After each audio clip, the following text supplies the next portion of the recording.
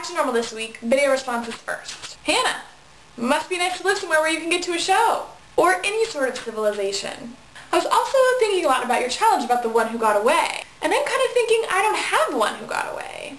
Which at first made me feel pretty good. Like I've made enough good choices in my life and pursued everyone that I want to pursue and done all that I could to make them not get away.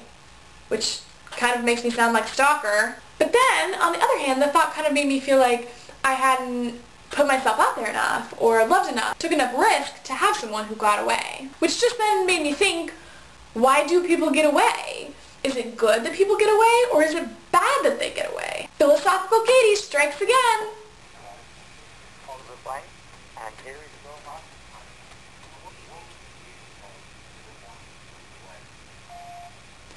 Person who got away?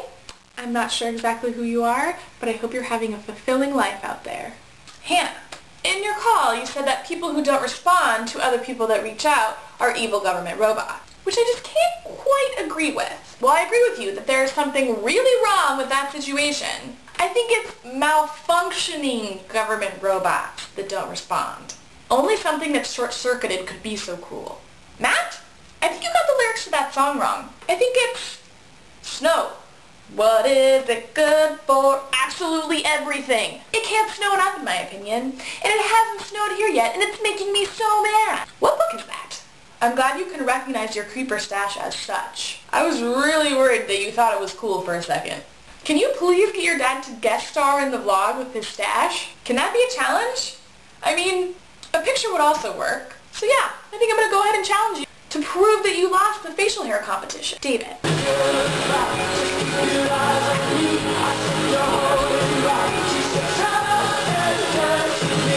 I loved your winter tips. What are the 4 points for Matt for? Is it for knowing what eunuchs are? Because I know that too. I mean, have you ever seen Pirates of the Caribbean? You're not a eunuch, are you? This vlog has been going for a long time. I mean, I was optimistic when we started this whole shindig, but even I thought it would end after a couple months. And yeah, there have been a few hiccups. David uploading late. But mostly it has been excellent. I am really impressed with our dedication and our tenacity. So in honor of the length of this video blog, I have made a list of things that it has outlasted. That one clean water clipboarding job that I had. Dating Pat. Being in high school choir. Dating Mitch. Every college class I have ever taken. Dating both good John and bad Johnny. And every workout plan I have ever attempted. Update on my life. Pretty much all I do is school. Hang out with cohort members while we attempt to do school, but really just talk about how much we love candles and how much we wish it was break.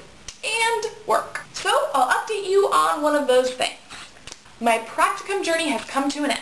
I totally just rebelled and created my own because I wasn't feeling super great about any of the ones that were offered. So I will be working with a communications advisor to academically and career advise declared comm majors. Yay! I called the rental company and figured out that heat is free in our apartment, and I can't figure out how to turn it on. It's supposed to be a high of 31 this week. At some point when I was filming on Tuesday, I managed to get mixed up and turn the camera off when I was turning it on and turn it on when I thought I was turning it off. And so there's a solid like 8 minutes of me just sitting there thinking and typing and eating a Snickers bar. So I've included a little bit of that for you.